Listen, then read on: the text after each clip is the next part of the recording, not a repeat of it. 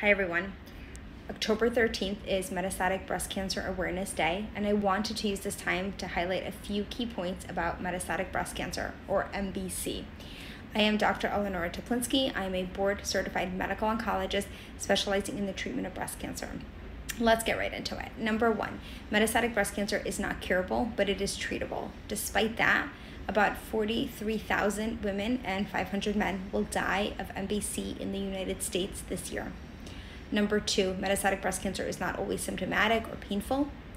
Number three, metastatic breast cancer can affect people of any age. Number four, there are a lot of treatment options. We need more are coming.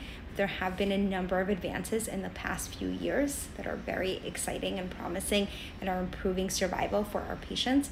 And number five, the survival of patients with metastatic breast cancer is improving. But as I mentioned, it is not enough.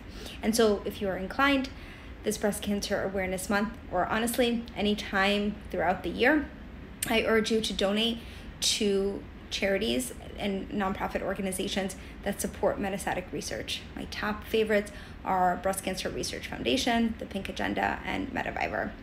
Let me know what questions you have about metastatic breast cancer, and I'd love to answer them.